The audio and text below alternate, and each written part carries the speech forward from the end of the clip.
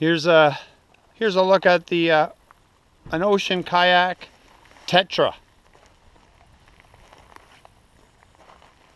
Nice kayak. Very fast kayak.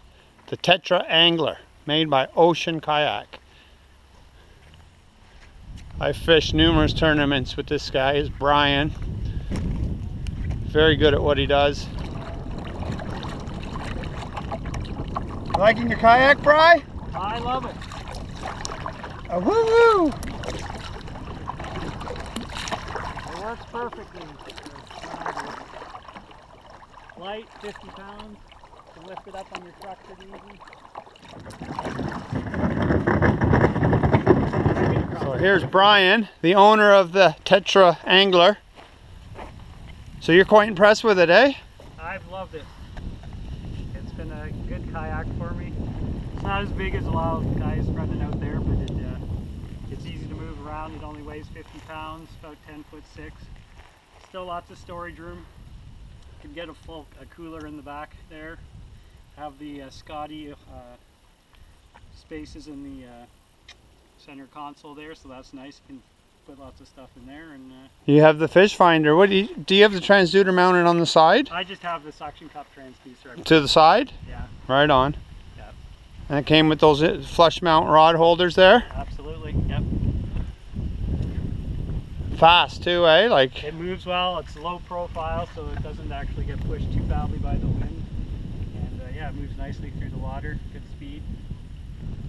Which is nice. You've had it, you were saying, about 3 years? About 3 years, yeah. Oh, she's a nice kayak. Can we see the hatch there, if you don't mind? Absolutely. Pull that fish finder, or the fish finder, rod holder off there. That's Scotty, or? Yep.